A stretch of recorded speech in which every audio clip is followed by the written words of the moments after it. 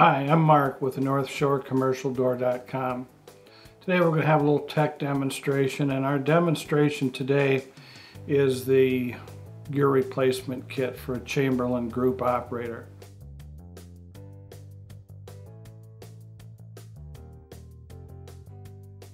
So if you see what's on the table today, here's the chassis of the operator. Here's the star of the show. It's the gear kit. This is a motor. This is a gear kit, and when you buy one of these and we ship it to you, it's going to come in a bag. It even has the directions. Now, for our purposes, I know we're going to have a lot of men working with us today, so I'm just going to throw these things away because no men really use those.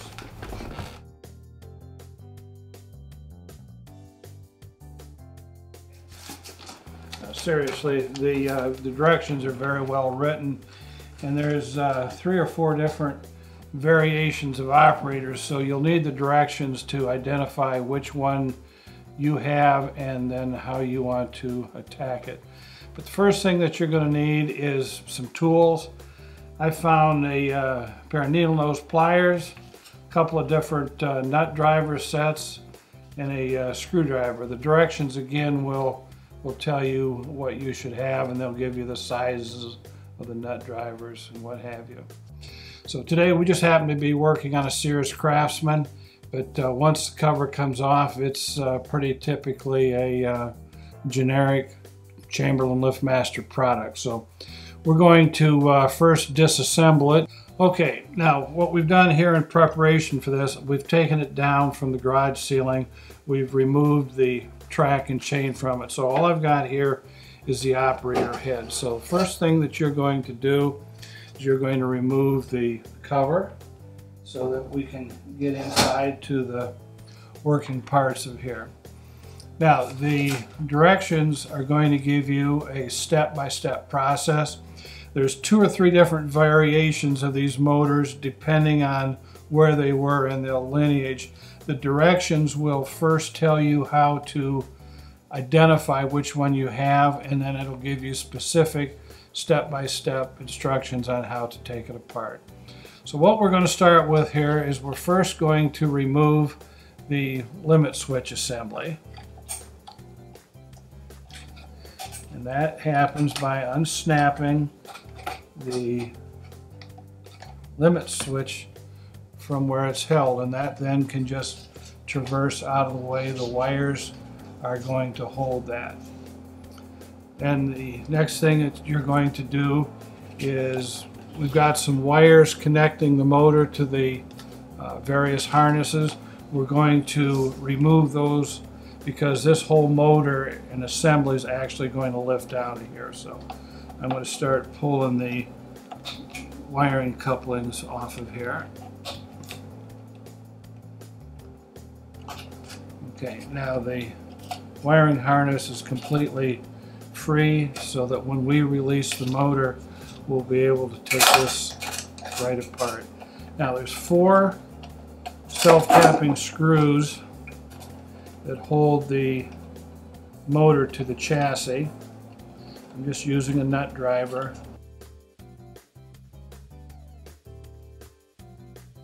The motor now just about ready to release. On the top of the limit assembly here, there is a retainer clip that holds all of that in place. The gear itself will slide off the top, and at this point the motor itself will completely come off of the unit. Now, while we got the motor in hand, we'll show you what we're going to do there. You notice there's 3 screws that hold the frame. So we're going to remove these. It's called an optical locator wheel. That'll just pull right off the top. Now the entire motor assembly will lift off. On the top here, there's a bushing. And on the holding the bushing and everything on is a snap ring, thrust washer, and everything that you need to hold that in place. Once you've got that off, the gear itself should slide right off of the shaft. As you can see, there's a pin running through the shaft, and the bottom of the shaft is keyed. So you pull that off, and you are now ready to get into the new gear kit that came with it, get the new gear out and put it in its place. Now, back over here on the chassis, the gear kit itself is still here, and you'll notice there's 3 self-drilling screws that hold it in place. So we will release those. All right, the last of those fasteners just came out, and the old gear kit will pull right out of the bottom of it. Now, these are the 2 gears, and the 2 gears for our demonstration purposes are not damaged in any way. In fact, they're hardly even worn. But the reason that you would replace this gear kit to begin with is over time these will wear down. Sometimes they get brittle and they will break. If you go out and hit the start button on your operator and you hear kind of a buzzing or a ratcheting sound up in the operator, like things malaligned, you've probably had a failure of the gear kit. One of the easiest ways to determine that is to take the cover off of the bottom of the operator, and you will probably find that there are plastic shavings or bits that have fragmented and fallen off these 2 gear assemblies. So when that happens, you've had a gear kit failure, and it's time to replace the gear kit. Again, the process is not all that difficult. I'm not a mechanic.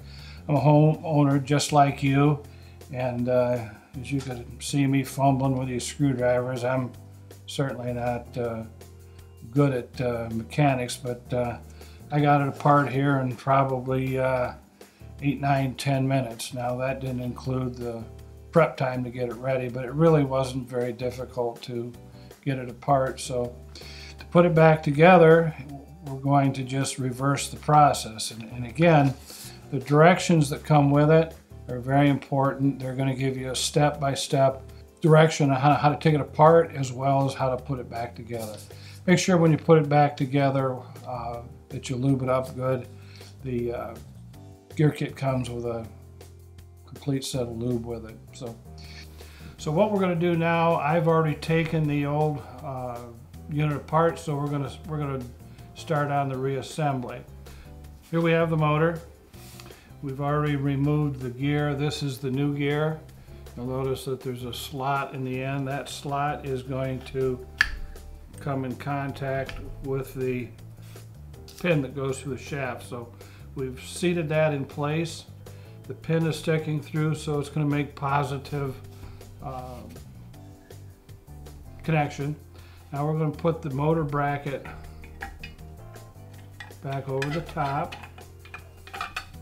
Okay, you see 3 studs have now come into view.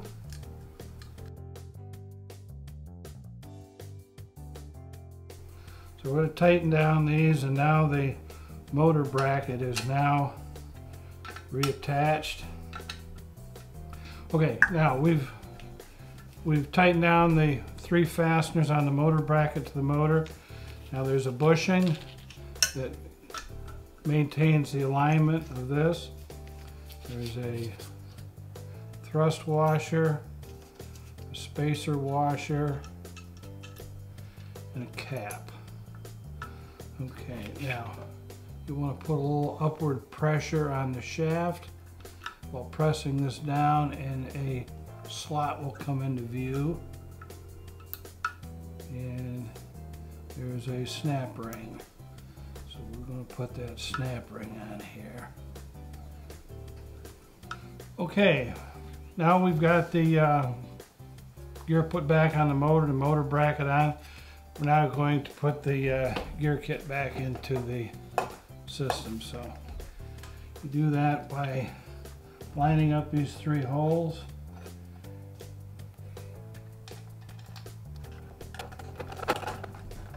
I'm just going to lightly tighten those till I get all 3 screws in there.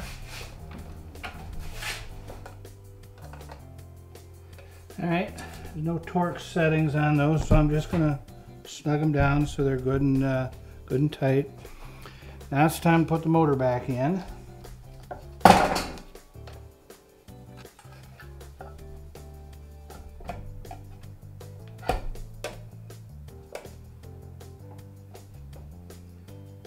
Now there's 4 more screws that are going to hold the motor in.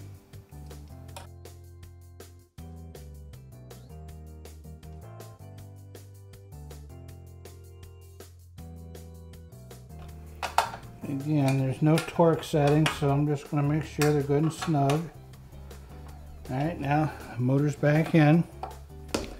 There's a gear that goes on top of the shaft, and that is designed to drive the limits assembly. And then there's a pin that goes through it. And there's a clip that clips on there and holds it all nice in place.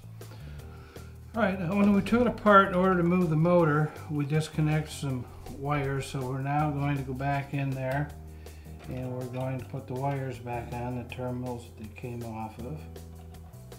I'm going to use a pair of needle nose pliers for that.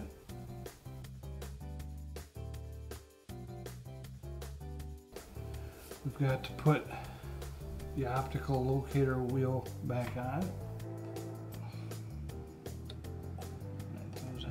Side of here.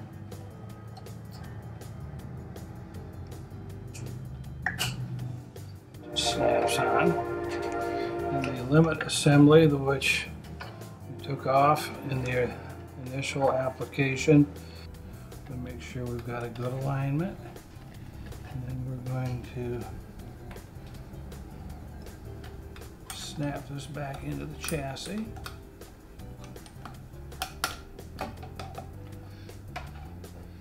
That is done. Okay. That puts the gear kit back in just the way it came out. And while I'm not going to do it here today, we got a tube of grease with that.